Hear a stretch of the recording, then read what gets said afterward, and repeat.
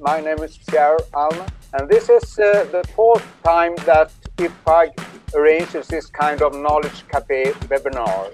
Welcome, Joe. Welcome, everyone. This morning, I was hoping to spend some time with you talking first about trends in agility. Scrum continues to be the leading Agile framework that is in use today. Scrumban growing a little bit of popularity. A lot more folks talk about Scrumban, Kanban, culture conflict, pressure to use waterfall. Waterfall is an inappropriate way to develop a product. I won't even say software, I'll say product. It is appropriate if you know all the requirements up front and they are truly frozen and you truly have a committed user community and you have hopefully a single release date that would be appropriate for your work, as in don't change, because all that change in waterfall stirs up a lot of trouble, stirs up change requests and change request systems that are onerous, burdensome, a lot of overhead to getting work done. They get in the way of doing work. Agile, of course, accommodates all that. So, and this pressure to use waterfall is killing us in another way. The team's capable and certified, but also work with leadership so that they understand what a agile mindset is about. You can't build anything with Scrum. You can't build anything with Scrum. Business, IT, staying aligned has been an issue over the years. If you look at CIO magazine surveys, etc.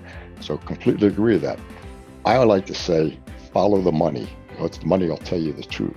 If we change the funding mechanism and the budgeting and planning in that respect, IT's more likely to have a goal that's consistent with the business, because IT is only there to serve the business of the company and make it successful. We don't need IT if we don't have a business. Business value, that's different than cost. I want to make that very clear. Value delivery.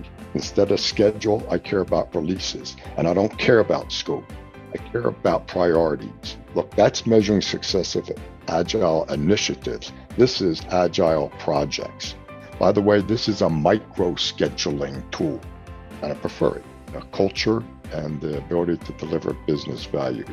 Which Agile are they actually using? How mature are they with agility? Are they just getting started? Or are they well along their way? Are they using DevOps to automate and drive quick production releases? Are they using product teams or project teams? Release defects is a strong reflection on the quality of our engineering process.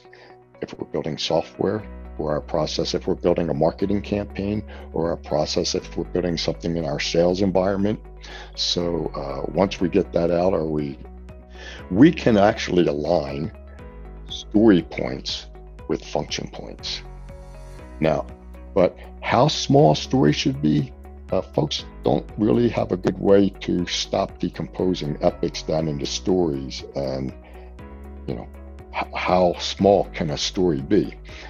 Not too big, not too small, just right. Not everybody can afford to hire Goldilocks to work on their projects to make that determination for them. By the way, I actually work with clients and encourage them to do that because they don't know where to stop decomposing stories. And they also often have stories that are very large and have multiple functions in them, which should be done separately anyhow. So decompose those stories into an elementary process. And I would say, and I do say during certification workshops to my developers and Scrum Masters, product owners, back in 2013, where we looked at function points, use case points, and story points from a case study that I'd done with some of my colleagues after leaving Sandia. Don't know what you're doing with stories and you'd like to align them with function points, decompose them to a elementary process level, and the transition is much smoother there. Treat non-functional requirements as acceptance criteria. Lots of folks like to put them into their product backlog, which is, I've never seen a non-functional requirement, and I'm talking to an audience here that knows about non-functional measurement, I've never seen one that was not an acceptance criteria associated with another story. If you come across some or think you know some, you can email me. They don't have to be the subject of our time together today. To expected value, whether using cost per function point or value per function point, there's another nice way to make a transition there. Secondly, we can compare functional size to releases on our roadmap, delivery time per function point as an example. Then we track them, and then we put in change requests to update our requirements. In the Agile space, we want enough understanding to get started, not so much as to think we have the entire scope of the problem understood. We need to have enough of the problem understood, not the entire darn thing. So this whole notion of getting all your requirements signed off up front and traditional organizational practices, we have a model for estimating function. In the Ifpug space, we have a number of models and different models for doing predictions and estimations, right? Sometimes a tour committee does that on our behalf. In Agile, as in traditional development, the person's performing the work should be doing the estimates, not somebody outside that space that doesn't really understand the problem space. Project planning, well, here we detail the work of the project before it gets started, and we update it as needed. I prefer the Agile approach, which is intentionally absent of a project plan, but we do frequent sprint and release planning. We don't have a big plan that shoots out for 2 years, identifies every person, the hours they'll be spending on what task when we are that uncertain about our outcomes. In the area of schedule becomes a contract in our traditional world, but in the Agile space, substitute release frequency for a schedule. Oh, please let us change, give us more time, give us more money. We screwed up, we got the estimate wrong, the scope was wrong, the things have changed. No, why? Why do we do this to ourselves, right? Change control is a part of grooming in the Agile space. We should take full advantage of that. McKinsey & Company talked about challenges they had with collecting data around enterprises doing agility. And here are some of them.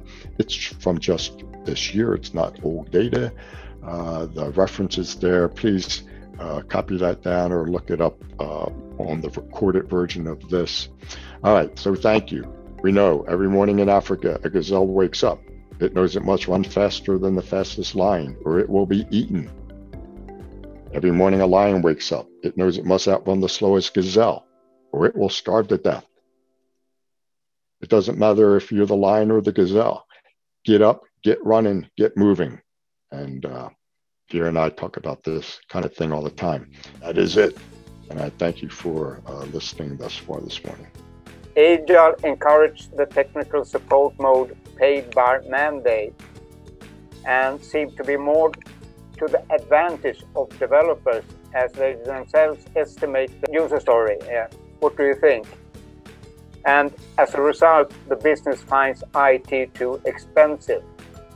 Oh, hey, that's not news, is it? I mean, that was the motive behind the propagation of mini computers back in the 80s, that I was alluding to earlier. The business has always found IT too expensive. So I'm in agreement, mostly with a lot of that statement. For instance, for those of you that remember Deflategate, Tom Brady, for those of you, not familiar with U.S. football, I apologize, right? But Tom Brady years ago accused of letting air out of the football to make it easier for his receivers in a Super Bowl game. Big scandal, Deflategate. Well, about that same time, I wrote an article to be released with the next NFL season, that next following fall, called Inflategate, How to Cheat with Agile Metrics. You can pull that off my website if you'd like. It's still there.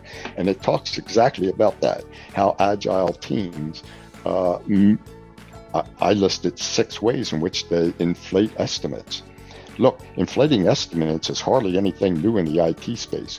I'm not saying that Agile eliminates that. Integrity eliminates that.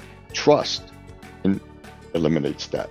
Working with the business and having a partner, being a collaborative, that would help to reduce some of that inclination to inflate, because if I don't inflate, then I might be late. And if I'm late, then I'm doomed.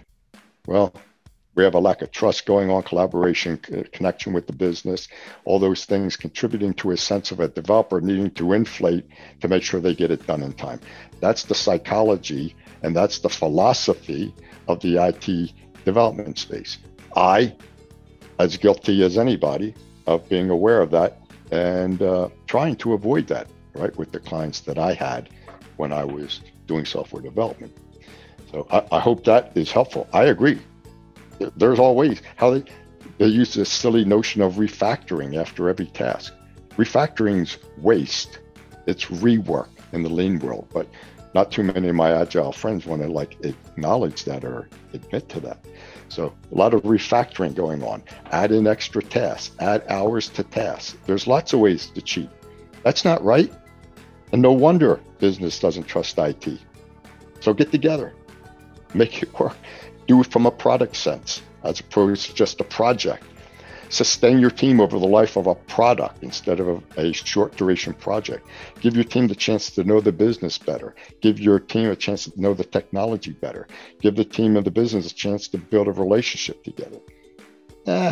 There's some ideas. Hope that helps.